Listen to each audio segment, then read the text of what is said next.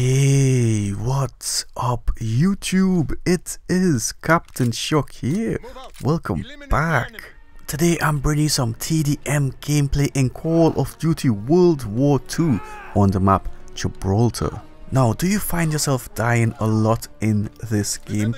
Do you find yourself getting shot from multiple different angles and it all seems a bit chaotic? Well, today I'm going to be showing you how to stay alive longer in Call of Duty World War II as requested from you guys. So before I start the lesson, let me just say to all of my new viewers, I am a very sweaty player. I play for high KDs, I play for the win, and Infinite Warfare had a 5 KD and a 29 win-loss. So I definitely play for the win and I play to a very high standard. And I'm going to be showing you how to get those high KDs and win matches in this game. And look at how I just destroyed these guys. They're not ready for me in World War II. Get meleeed, boy. So the first thing you have to do is adapt to the division that you are using. In this case here, in this video right now, I am using the Airborne Division, aka the Shockborne Division. Shout out Derek. So of course, if you're using a certain division, you have to use a certain weapon type for that division. So in this case, for the Airborne Division, I'm using an SMG. Now if I wanted to use an assault rifle predominantly, then I would use the Infantry Division because it caters for that type of weapon. They work in harmony. It will give you the advantage. The game is developed to be played like that. The second point is you need to slow down your game style in this game. It does not cater to a very extreme rusher. You can get away with that in Infinite Warfare and Black Ops 3 because of the advanced movement. However, in this game, it's more strategical, it's more tactical. You have to slow your play style down.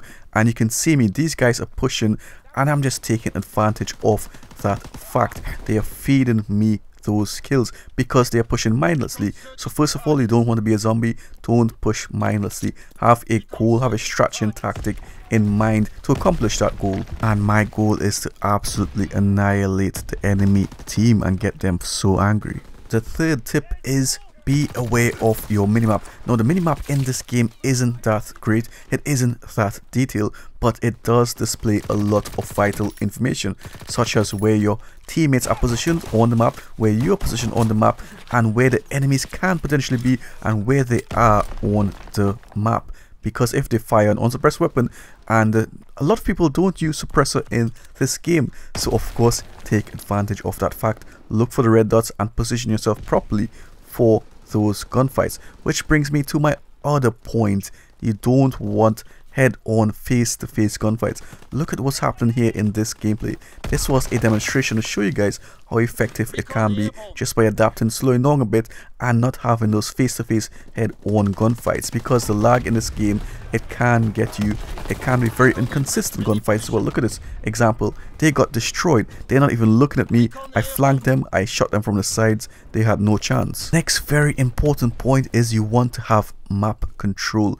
Look at how I am controlling the middle of the map. I'm making them flow through those choke points. I'm having the elevated position, which will give me the advantage in the gunfight, and I'm getting my streaks by playing this way. It's very important. Having the enemies flow through the choke point and pre-aiming them will give you a significant advantage over the competition, which brings me to the other point. Now you need to use the head glitches in this game. Sledgehammer games are very head glitch dependent. It's whoever is on the head glitch would most likely win the gunfight. So notice as how I navigate the map, I'm going to certain head glitches and I'm actually using those head glitches to my advantage.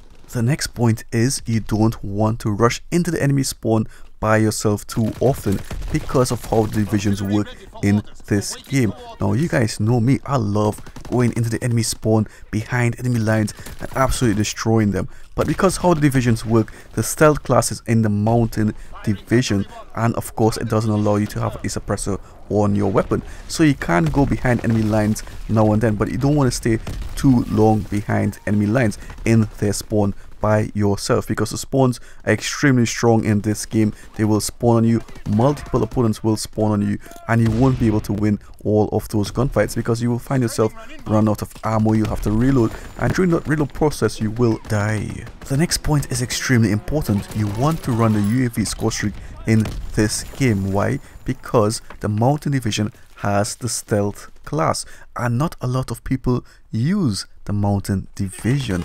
A lot of people use the infantry and the airborne divisions. So once you start your UAV, you will see the majority of the opponents on the minimap. So it is going to provide you with so much intel. Try and also play in a party. Play with some other friends. You will enjoy the game a lot more as well. Chain those UAVs together and the game will flow a lot better than just playing solo by yourself. The final point is change your position up. Don't stay in one place too long. Change it up, move around like what I'm doing here. Attach a suppressor in close range encounters, destroy him in the spawn, and move away just like an assassin. Also remember to adapt to your mistakes. If you find yourself dying a certain way multiple times, then adapt to it. Look at that, that's how I got killed in the first part, but I adapted now, and I was expecting him to push on the stairs because I know I got killed in that area. My only death was in that area, so I checked it. So I hope you guys enjoyed that 19 KD gameplay.